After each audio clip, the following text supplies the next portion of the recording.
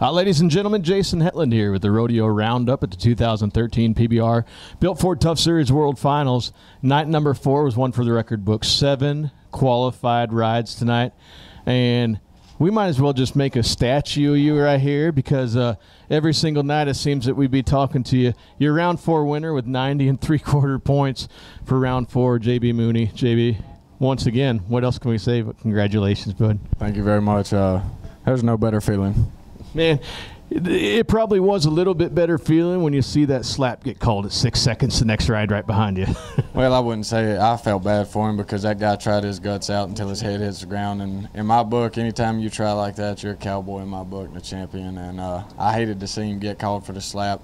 And it was a great bull ride. I was hooping and hollering for him because when you don't let go like that, that means you want it and you want it bad.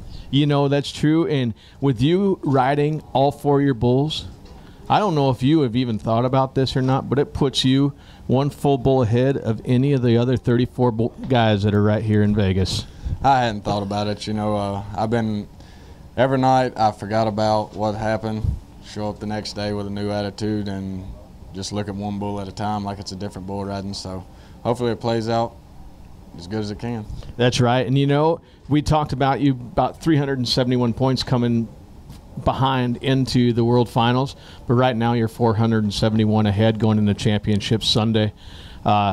Is there a lot of pressure to finish riding 2 bulls, to be the only cowboy to be able to cover 6 bulls at the World Finals in 2013? Well, yeah, that would be nice. You know, I don't feel like there's any more pressure than there's been on me so far this finals. This is the World Finals, and I always try to I always show up to win first, so that's what I'm here to do, and that's to try to win the finals. You know, and it's a finals in the 20th anniversary that might be record-breaking because there hasn't been an American world champ in 5 years.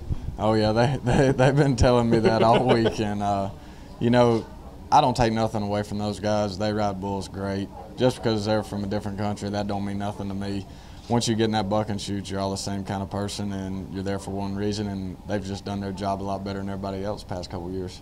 Yeah, and you know your Monster Energy teammate down on the dirt, LJ Jenkins, I don't know what kind of ailments are bothering him, but have you talked to him, and what are his thoughts for going into Championship Sunday? Is he going to have to draw out, or is he planning on riding? I hadn't talked to him tonight yet.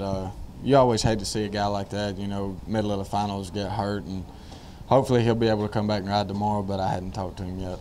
All right. And then one last question, because I know you got to get going over to the Big Bull party down on the Strip. But, hey, we talked last time when my co-host with me was with Crystal Ray, and you said, all this money, we went and looked at a house. We're close now, aren't we? Yes, sir. That was the plan here. You know, since I've been married, I kind of plan things now. Any kids? And maybe more? I said, yeah, there'll be more. I'm going to get the bigger place first. More bedrooms. We need more bedrooms. You can't just shack them all up in one, huh? No, I'll give them some space. I like to have my space every once in a while, so. All right, ladies and gentlemen, Jason Hetland here on the Rodeo Roundup with night 4 number winner and your number 1 man in the world going to Championship Sunday, JB Mauney, your 2013 Built Ford Tough World Finals.